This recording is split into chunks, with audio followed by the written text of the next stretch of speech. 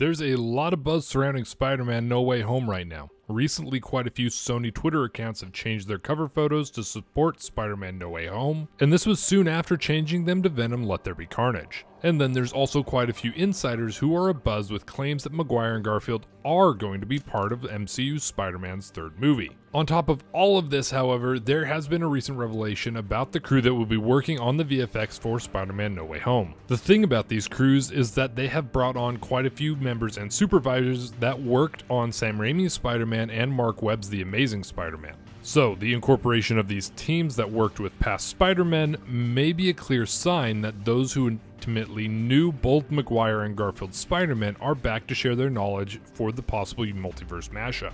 After all, who better to work with these past Spider-Men than crews that know how to work with their acting style, as well as the style of Spider-Man that they are. And after all, because as it has been said, if it ain't broke, don't fix it. So it sounds like the VFX teams are going to try to match the styles of the Spider-Man movies even if they enter into the MCU, giving us 3 different feelings for each Spider-Man to bring together what we saw in the past in this new version. And again, along with this news, as I said before, quite a few insiders are claiming that for sure Maguire and Garfield are in Spider-Man 3. And this may be revealed sooner rather than later, as the main Spider-Man No Way Home Twitter account did tease us with a fake Spider-Man trailer. While this trailer was nothing more than a picture of a semi-truck with the movie title on it, it could mean that really soon we will be seeing a real trailer for the most anticipated Marvel movie to release this year. After all, before they did finally release the name, they did give us a few fake ones from the main stars of the movie. So this could mean that very soon, following these cruel jokes, that we will get a real trailer that finally reveals what we've been hoping all this time. And all these recent revelations and changes to the official accounts may be a good indicator that we will soon be getting a first look at this movie. So all of this gives us more and more hints that everything we want to see in this next Spider-Man entry will finally come true.